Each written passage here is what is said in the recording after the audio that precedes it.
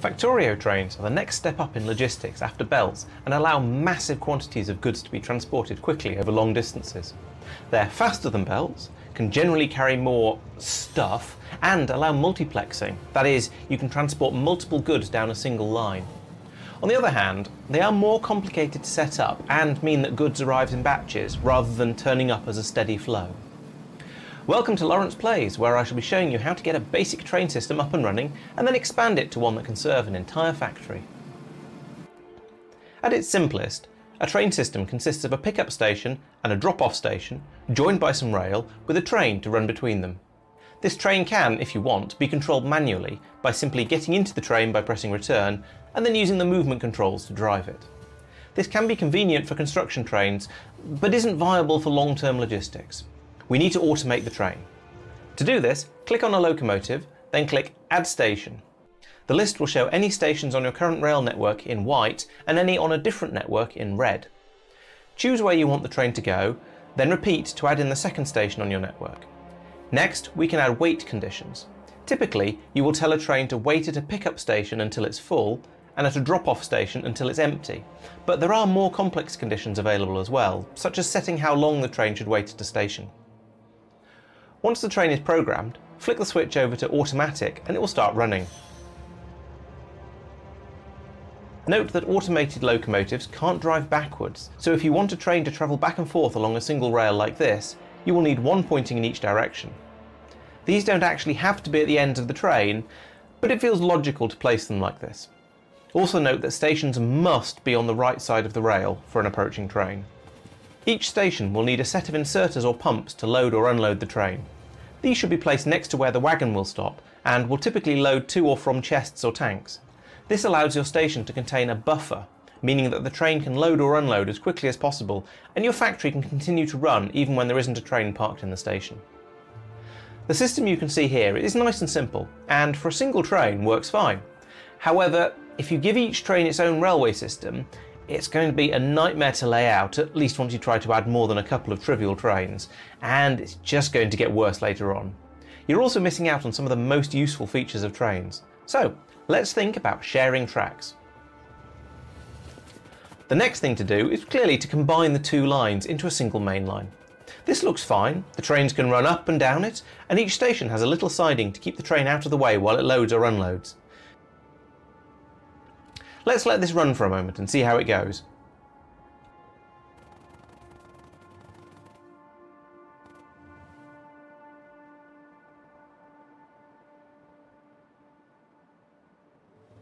Oh, that's not so good.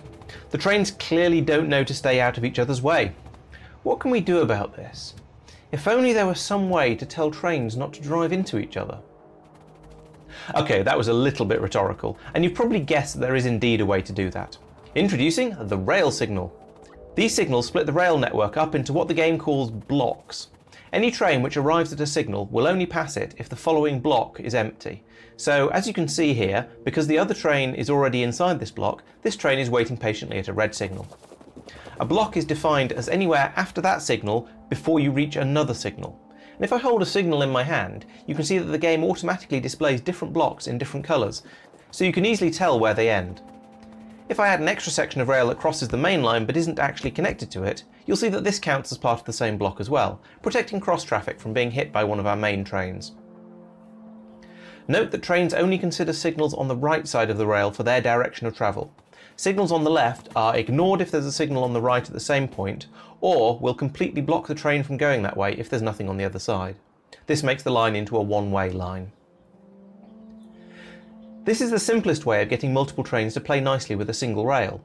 However, there are a few serious problems with it. The first is that you can only have one area of shared rail, so you can't split it up into different regions. Secondly, all the sidings off it have to be completely exclusive to a single train. If there were two trains trying to pick up stone, for example, you could end up with one in the loading station, with the other one parked outside it waiting to come in. A complete deadlock. The third major problem is that you can only really ever have one train on the move at a time. Imagine this system with 20 or 30 trains. They would spend all their time waiting for the main line to be free, and you get almost no throughput. Clearly, this system needs some more work. My next design turns the main line into a loop. You'll see that I've given each station an entrance and exit with the signals just on one side of the track, so the trains are forced to go round the loop in the correct direction. However, if I hold a signal again, you'll see that this hasn't actually made any difference. There's still a single block for the main line, and the trains won't enter it until it's empty. To fix this, I can add more signals in along the block. You can put the signals in as often as you want, but general wisdom is that putting them roughly a train length apart is optimal. Now that we've split the main line into several blocks, the trains will still wait to enter each block until it's safe to do so, but because the blocks are so much smaller, it usually will be safe immediately, and there's now room for a lot more trains to use the main line at once. There is one more change to make to this design before the standard basic layout is complete. Now that the trains are all travelling in the same direction round the main loop, there's no need to have a locomotive on the back and have them turn round. Instead of having the stations coming off the loop at 90 degrees, let's put them in as parallel sidings like this, joined at both ends. This saves the cost of building a second locomotive and significantly speeds up the train, as it's not pulling the dead weight of a backwards locomotive. It also saves a little bit of space in the stations. This is the basic setup I use for my factories, although typically with rather longer trains and a few more stations. This layout will do you very nicely as long as you have a single main loop running around your entire factory with all of your stations coming off it. It will even allow you to have simple spurs coming off one part of the loop and rejoining the main loop again like this. These spurs can be as complicated as you like, including having their own stations or even their own extra spurs coming off those. None of this is a problem. The elephant in the room, the major factor that I haven't mentioned yet, is when rails cross over. We've not touched on those yet, and without them you are limited to a single loop with the basic spurs coming off it, and that's going to lead to a lot of extra travel time and areas of your factory where all your trains will pass through, leading to a lot of congestion. So let's take that previous example. Instead of having a simple spur off one side of the loop, let's make a proper junction where trains can go either way. So what I've done here, as you can see if I hold a signal, is to set the entire junction as a single block. This will work, the trains won't crash into each other and they won't deadlock, so it is functional. However, the throughput is limited because a train travelling east to west will have to wait for a train travelling west to east, even though the two trains don't want to use the same line. There is no risk of them crashing, but they still won't use the same block at the same time. Okay, we've seen this problem before. If we add a couple of signals into that centre section to split the block up, that'll fix the problem, right? Well, yes and no. East-west and west-east trains will now happily go past each other without stopping, so that problem is sorted. But a junction like this is very vulnerable to deadlock, as you can see in this example. Here, each train has entered the junction perfectly legally, but none of them are able to move past their signal until another train has moved, so they're all completely stuck. If this happens to you, there's not really anything you can do other than go in and shuffle them around manually until you've declogged it. So it's very important to make sure that your rail system is designed so that this doesn't happen in the first place. Since I'm talking about it, you won't be surprised to learn that there is in fact a solution to this problem, and that is chain signals.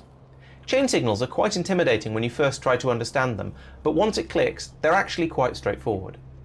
A chain signal cleverly knows where the train wants to go and mirrors the next signal that it will find.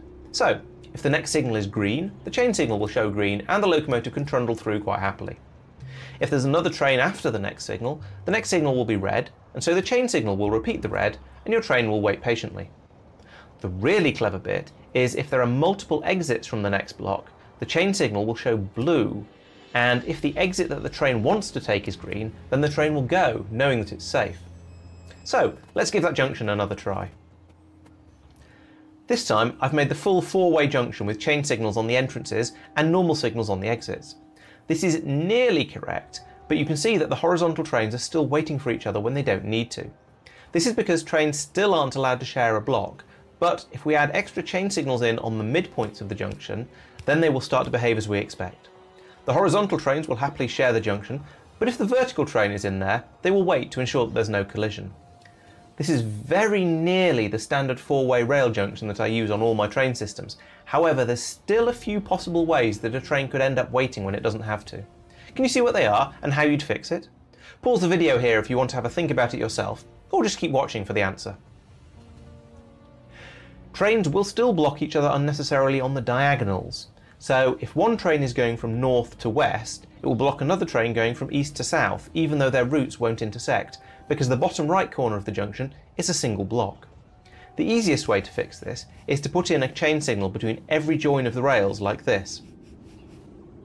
Now the junction is as smooth and efficient as we can make it.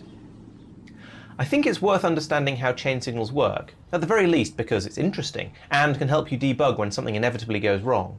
But as you're setting up your first junctions, remember these two rules. Put chain signals on the entrance and for every signal you put inside the junction, and put normal signals on the exits to the junction. Also, try to avoid putting junctions too close together. If there isn't room for a complete train to park between them, you can then get a deadlock between multiple junctions, and that's even more frustrating because you either need to completely redesign that area of your rail network or signal the two junctions as if they were one single massive junction, and that will completely wreck your train throughput rate. I hope that's been useful and has taught you everything you need to get your trains running on time, but if you have any questions, leave them in the comments or come along to one of my Factorio streams and ask me there. The streams run every Monday, and I'm currently working my way through space exploration with Factorio 2 with a group of friends. If you want to catch my tutorials as they come out, please make sure you're subscribed to the channel, and I leave you with one final warning. Trains are dangerous. Thanks for watching.